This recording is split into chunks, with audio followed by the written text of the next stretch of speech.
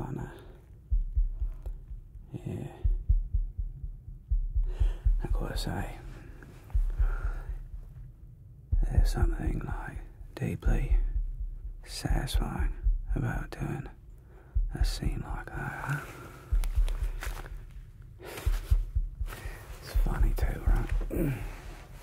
How like something as simple as rubber dish gloves.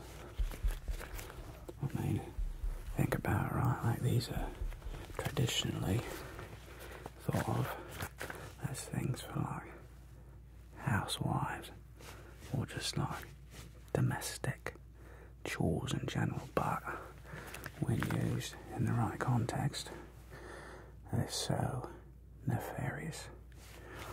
Yeah, I have to find it. It's funny. Yeah. You alright? You did such a good job in that scene. I was like completely locked in. Like it made what I do so much easier because you were so perfect. It was like you were so focused and so vulnerable that for me it just made everything it just made everything easy. So I owe you a massive debt of gratitude. I suppose thanks are in order. So thanks. Yeah. Gloves.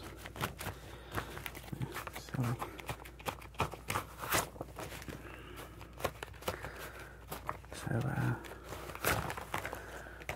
what did you say you trained at?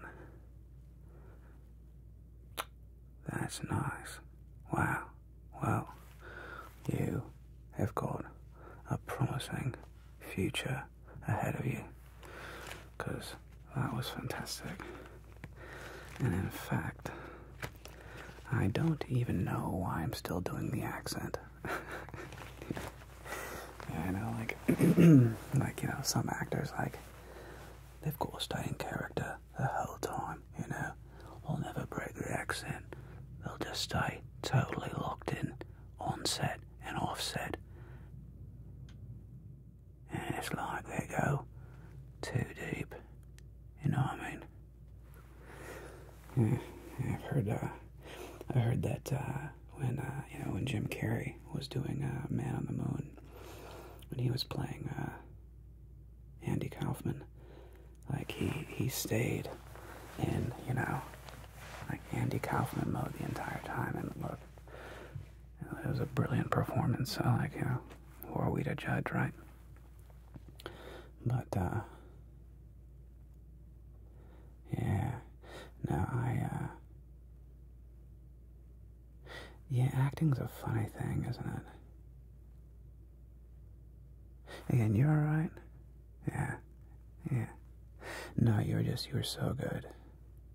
Yeah. Good. Yeah, it's wild to explore these darker sides of humanity, you know. What's that? Was it Shakespeare? Where they said, you know, these violent delights have violent ends, or something like that. That's a cool quote.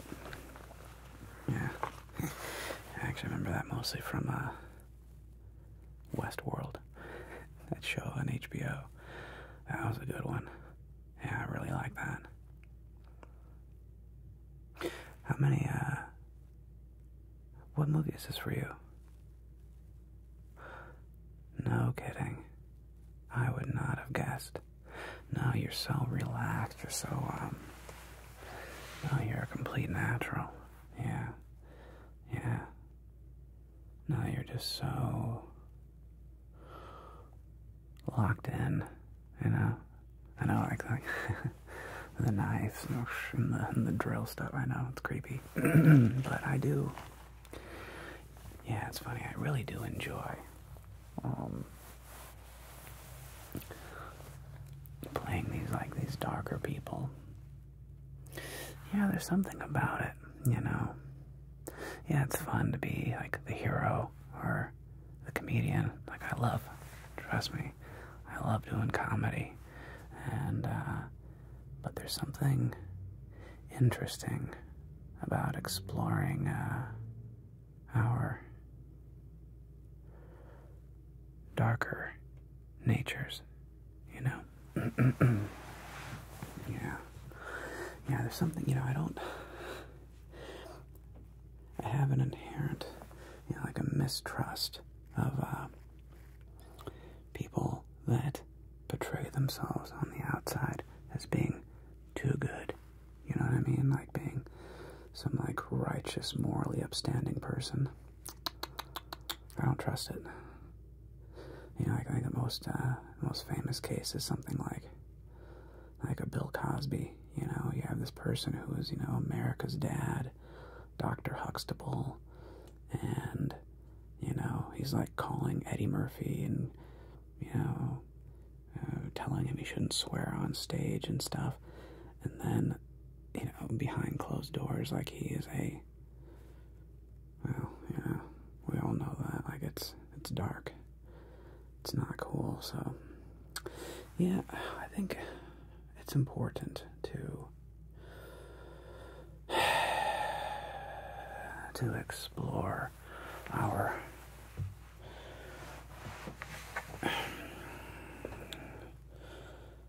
darker selves, you know, and to not give in to them, but acknowledge that, you know, we're all capable of really monstrous things.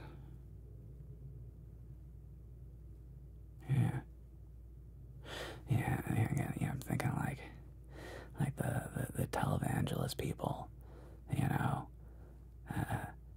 and they're all preaching like, you know, like they're all anti-gay weddings and like, you know, saying homosexuality is a sin and stuff, and then you find out they've been, you know, soliciting gay prostitutes on the side, and they get busted, and you're just like, yeah, I'm reminded of that line, you know, what we resist persists, right?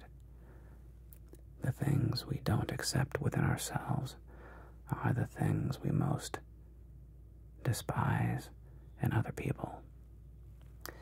You know, it's funny, it's like for me, one of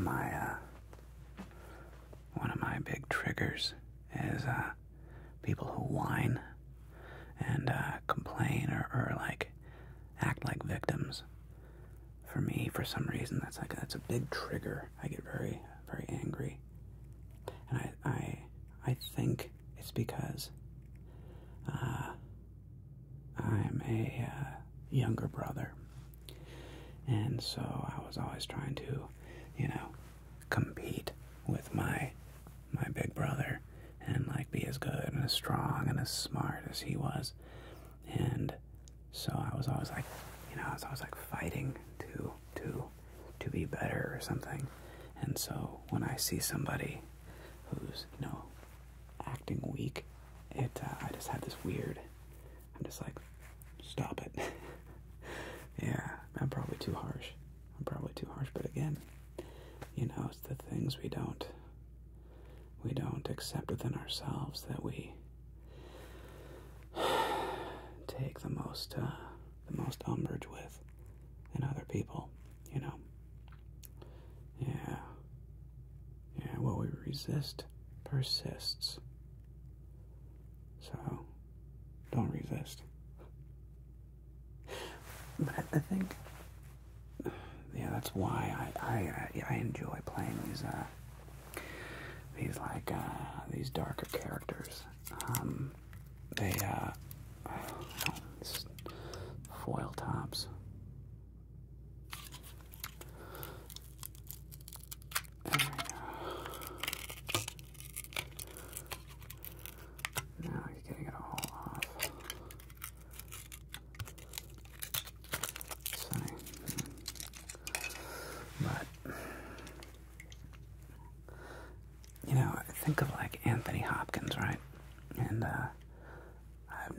chance to actually meet him, but I have many friends who have met him, and he works a very strong program in AA. He goes to his meetings, and he gets up there and he's like, hi. My name's Tony, and I'm an alcoholic. And he's just a super down-to-earth guy and super warm and humble, I've just heard nothing but good things. And here's somebody,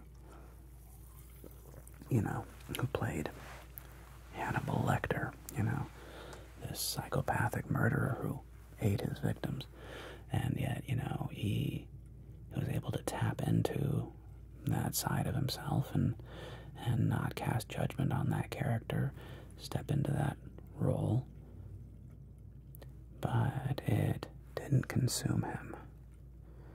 And then you have, the tragic story of something like a Heath Ledger, who was, playing the Joker and Batman. It just went, maybe just went too far. It was too dark for too long, and he couldn't bounce in and out of it. And I don't know. Yeah, I never knew him either, unfortunately. But I bet he was a really cool guy. Seemed like such a cool guy. What an amazing loss, such talent. I don't know if you ever saw Brokeback Mountain. You ever see that? Such an amazing performance. And he talked about, with his characters, how it starts off with the voice. It's like, where's their voice? And for him, with that character in Brokeback, he said, he had a voice like a clenched fist. A voice like a clenched fist. And if you go watch that performance and you see him, you'll know what he means. Because he talks his whole time in this kind of accent. And you can see, like in his jaw, there's always like a tightness there, like he doesn't move his mouth that much. And his teeth are always right about there, clenched. And there's just this, this demon inside him where he can't be his true self. He's fighting, what he really wants, of course, is the love of Jake Gyllenhaal. But on the outside, his family and his community, he wants to be a good dad, he wants to be a good husband. But this is not who he was as a person, so he had a voice like a clenched fist. And, yeah, it's just a brilliant performance, It's just brilliant. Yeah, so for me, one of the things I just love about acting is the full acceptance of everything that is being a human, right? All of us like to think that we would never have been, the Nazi guard. We all think that we never would have done that. And yet, hey man, millions of people did. They just looked the other way, You dehumanize people in some way, shape, or form. You make them the other. We get into I'm in team A, and they're in team B, and team B is bad, and therefore it doesn't matter what happens to them. And it's if you don't accept that side of yourself, I don't know.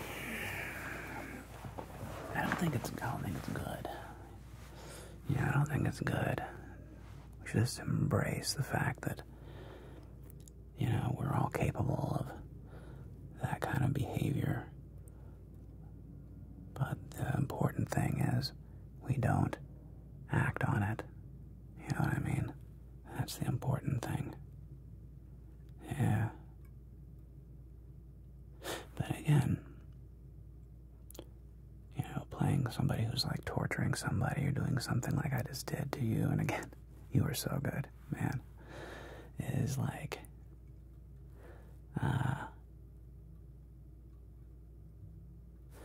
just embracing that there's a side of me that could do something that horrible somehow, you know, in the right circumstances if I was pushed a certain way. Not that I ever want to, but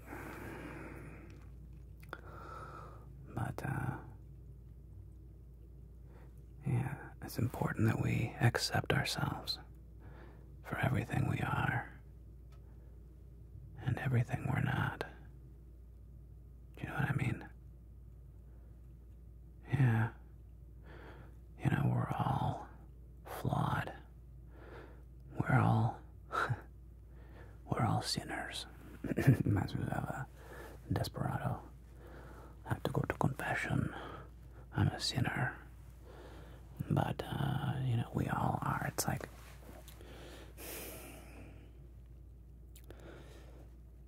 yeah, the older I get, you know, I think about forgiveness a lot.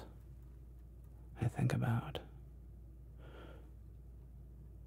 how much we try to make others wrong. You know, we're right. Our cause is right. Their cause is wrong. It occurs to me as a narrow-minded way of viewing the world. Yeah, the world is rarely black and white. It's almost all a wash of gray, hues and hues and hues of gray. Yeah. Hang on a sec.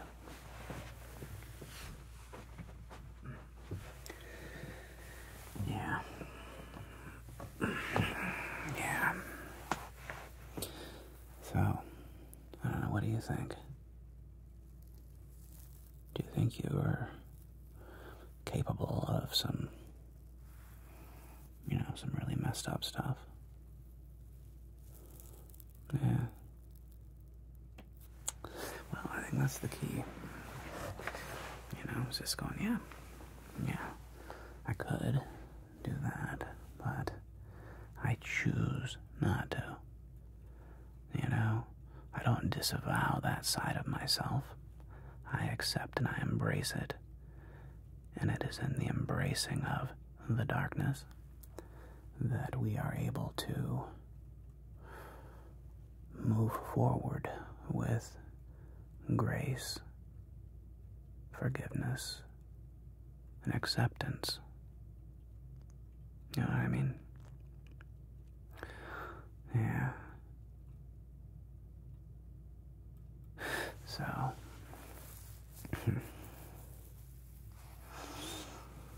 yeah. What was my first movie? Well, funny little story, actually. So I just graduated college, and I got a job. I booked this role in a film called Dusty's August. And it was written by a guy named Phil.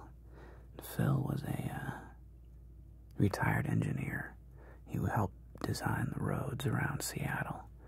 And in retirement, his dream was to write a musical. And he did. He wrote this really cute musical film. And I played the lead role. I was Dusty. And I was this kid who was obsessed with, like, gangster films and, like, the mob. So for my research, I went and watched a bunch of old, you know, Humphrey Bogart films and little gangster movies. And we started filming this one summer. And it was paid, you know. He was really nice. He was funny. He's this nice guy. And he hired several other people out of my class at the University of Washington. And I remember my fondest memories. We went out to this town called Waterville. I think it was called Waterville. It's out east of Seattle. And it's this really cute old. It has like a kind of a ghost town vibe to it. There's like this one old hotel from like the 1870s, you know. I think you can still stay in it today, because we stayed in it, and had these, like, you know, old, like, buildings, this old church that we did a bunch of shots in. This cool old, like, 1870s, 1890s, whatever it was, you know, church, white church. It just was classic, you know. Even in the out back was funny. They had like the original like outhouses still, which, isn't it funny how we're all obsessed with going to the bathroom? So like when you see like an old outhouse, you're like, I guess everybody poops. It's funny because it's true. But I remember even like the old outhouse, you know, it was like you had these. It was funny because you had these like 4 seats in a row, and it'd be very weird not to have a divider. So it's like, I guess you just went out, sat down on your seat, like right next to somebody, like as close as you are to me right now, and just did your business. And yeah, it's funny how we, at least I find that kind of stuff interesting. Yeah. It's like the meme that keeps going around of, like, you know, like the medieval toilets. You know, you see the castle with the bump out of the castle wall, and then like the pipe that goes down the outside, and that's like the poo pipe. And then some poor guy, you know, it was his job to go down there and like shovel out the muck. And we all, at least I found that fascinating. I remember seeing that as a kid. I was like, oh, whoa, medieval toilets. Anyway, fascination with the darker side of humanity. It's a real thing. Not that going to the bathroom is dark. It's a thing we all have to do. Sorry, I don't know where I got sidetracked. Anyway, Dusty's August, this movie. What the funny thing, the interesting thing was, is that Phil, you know, had never made a movie, and I don't think he had any idea how difficult it is to actually edit a movie. You know, it's one thing to film it, and it is a very different thing to edit it and cut it all together and make an actual movie. And to this day, you know, I have never seen one shot. Yeah, not one scene. I don't know if that ever, I don't know, we filmed a ton. We have hours and hours and hours and hours and hours of footage from, you know, all over, and interior shots and car shots and shots in a field and shots in the church and in front of the church and singing songs and all kinds of stuff. And this is funny how, yeah, that was the first movie I ever filmed and got paid for, and have never seen one shot from it. Yeah. So, there you go. But, yeah, I'm really grateful that you were they cast you. Yeah. You have a serious future ahead of you. You really do. You're just natural. You know, you have an ease on camera. You're not trying to, you're never trying to you're not trying to show off, you know. I had an acting coach one time, and he really hit home the idea of being expressive, not impressive. Be expressive, not impressive. And man, that was a great lesson, because I remember the first time I went to that acting class, I did this scene with a buddy of mine, and I thought I was pretty hot stuff, coming out of, you know, college and coming down to LA and being all like, you know, let me show this acting class what I'm made of, what Jeremiah's made of. And I laid a big turd, and got taken down gently. It wasn't like he wasn't like one of those, you know, crazy psycho acting coaches, but he definitely, I got the picture that it was like, maybe that was not as good a scene as I thought it was. You know what I mean? And I remember that being very eye-opening for me. was like, okay, I have a lot to learn. And I remember I learned more in 6 months in that acting class. His name was Tom Todoroff. I think he's still an acting coach in New York right now. Tom Todoroff. And I learned more in that class in 6 months than I did in 3 years of theater school combined. I mean, it was a real education. Just learning how to be still and relax and focus on being a professional human being, which is what being an actor is, you know? So, yeah, I'm just drawn to both. I love comedy, you know? I love being silly. I love making people laugh. But I also really enjoy exploring my darker side and my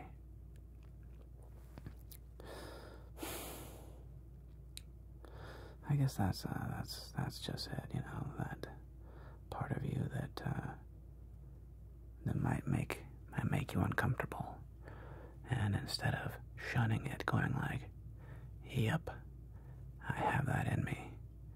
Let's go there for a little while. I don't want to stay there forever, but I'm going to go there for a little while in make-believe land, which is acting.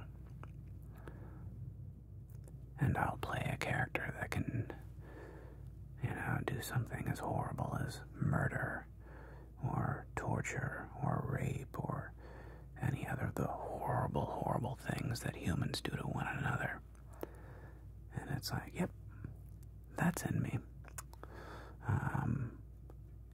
And I never want it to control me. You know what I mean? I never want to be somebody. I never want to be that, you know, televangelist who's like shouting down, like, you know, being gay is a sin or something that's silly and that is moronic, and then, you know, secretly be, you know, getting high and buying male prostitutes. I mean, yeah, I really hate hypocrisy. So that's kind of what draws me to it. Yeah. Just embracing all sides of me, trying to love all sides of me, even the sides I don't like, even the sides I want to reject. Just going like, yep, no, that's a part of me. That's in there too. I don't like that that's in me, but like, yeah, that's in me. I could do that. If I had to. I don't want to. Hope to God I never have to, because I hate violence. I hate it. I hate violence, and I hate bullying, and I hate injustice, you know? I hate seeing people bullied. Ooh, that really bothers me. It really bothers me. I hate people being made less than, you know? Especially if it's, you know, for things that I have no control over. Like, that's why I hate things like racism, sexism, you know, misogyny. You know, it's just so foolish. It's so demeaning and so pointless. But, yeah. Well, it's a little more insight to me. But I think before too long, they're going to make us go back on set. And they're going to make us go back into that dark place for round 2. Do you think you're ready? Have you got the stones to make it happen? Yeah, you do. Yeah, you do. Just remember, embrace all parts of you. The good, the bad, the ugly. It's what makes you you and makes you beautiful. Just like me.